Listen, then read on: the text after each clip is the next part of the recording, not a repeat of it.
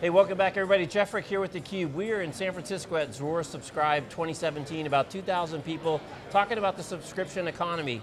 But what I liked is when Teen had some sample stories up, he went with the big iron. He went with GE and he went with Caterpillar. Companies that you probably don't think of as subscription economy, like maybe you do Spotify or Amazon Prime. So we're really excited to have Tom Bucklar. He's the Director of IoT and Channel Solutions for Caterpillar. Tom, welcome. Yeah, appreciate it. Thanks for having me. So I love that you had a ton of industrial internet stories. I mean, this is real. This is not like coming down the road, but it's here today. No, absolutely. You know, we've, I mentioned during the keynote that since the mid-90s we've been connecting equipment. Since the mid-90s we've been on our autonomous journey.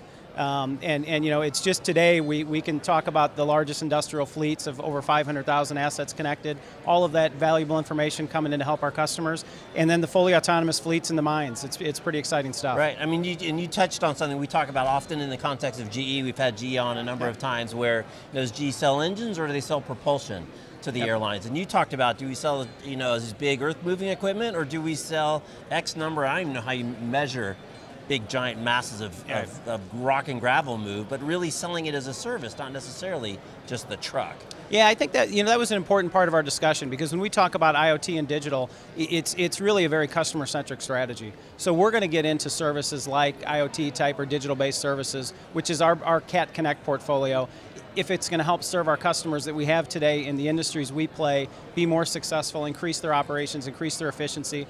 So we're not looking to build a platform or be a software company. Right. You know, when we get into this space, it's focused on those customers and increasing their profitability, and that's what leads us into these areas. We're going to be a heavy equipment manufacturer. We're going to sell big iron. That's what we do. We're going to leverage digital to help our customers be more successful. Yeah, you say that, but I'm telling you, I can turn the lens a little bit. I see a whole lot of software company behind that big iron. So no, I'm not. You know, there's a lot of software on those machines. You're right. You know, there is a lot of software that's coming off those machines, and certainly we want to take all of that information. We want to put analytics on it, and we want to help our customers go from being reactive to predictive. Right. And really, that's why we're at this conference, right? Because when you get to what we call our Cat Connect services, a lot of those are subscription based. You know, when we're connecting 500,000 machines, or we're able to go out and, you know, enable grade assist on a machine over the air, or we're going to have these predictive health services to make sure uptime is maximized. All of those are data-driven services through Cat Connect,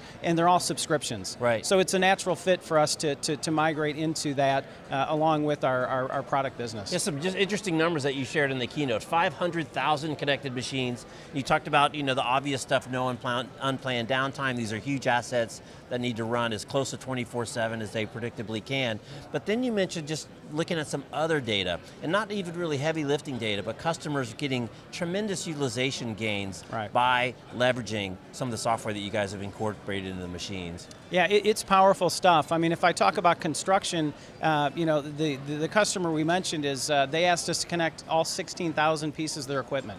You know, 3,000 of those were Cat earth moving machines. You know, the other 13,000 weren't. They were a variety of other types of machines. But what the customer, with that information, and when they can put it on one screen, and they can look at utilization, they can look at location, they can look at idle time, they can increase their utilization significantly. So basic data with a fleet that size can help customers realize 10, almost 20% utilization gains, and across a fleet that size, it's big money. Right. And it's big customer value.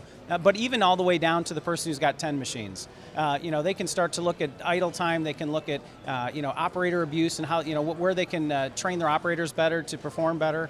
So basic information off some of these machines is very valuable. It's such an interesting concept, because you keep talking about your customers doing better with the assets that you guys provide them. You know, when you're in a subscription relationship and you have this ongoing back and forth repetitive connection, it's a very different relationship than when you just sell something and you ship it and you take the money and you go on to the other one. And it seems like that's really kind of the secret sauce of the subscription economy that not enough people really highlight.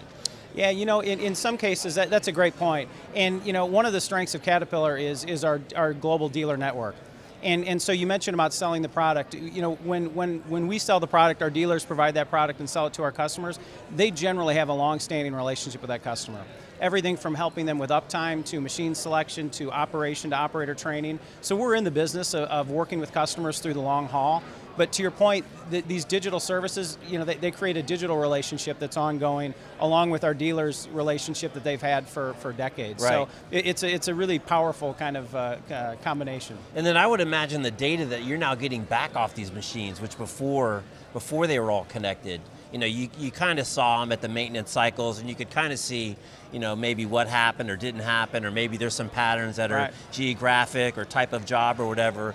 But now, you know, I love the quote, we used to take a sample of old data, and now we take all of current data. It must be tremendous value for you guys to develop better products, have better maintenance on your own products, see how these things can do much, much better. Yeah, no, you're absolutely right. And you know, when we talk about the data off the products, a lot of people initially go to telematics. And certainly when we talk about, you know, 500,000 assets, I'm talking telematics. But we also do about 5 million fluid samples a year off different compartments. We've got visual inspections that are on electronically through CAT Inspect, that's all the data coming back.